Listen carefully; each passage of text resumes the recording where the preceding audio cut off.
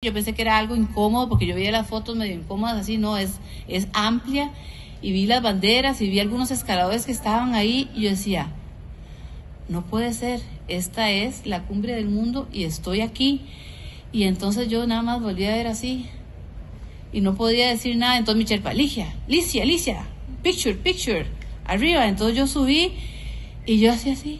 Entonces ustedes ven mis fotos y tal vez no salgo sonriendo, no pude decir ningún discurso.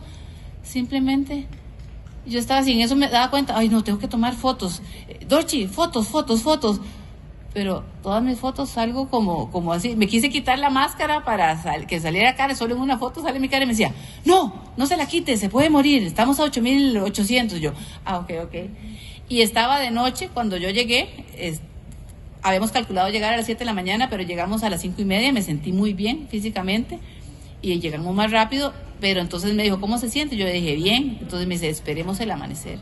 Y eso fue una cosa increíble. Ahí dije yo, wow, empezó a salir el sol y empecé a darme cuenta que las nubes estaban mucho más abajo que nosotros y solo se veían los picos de las otras montañas de 8,000.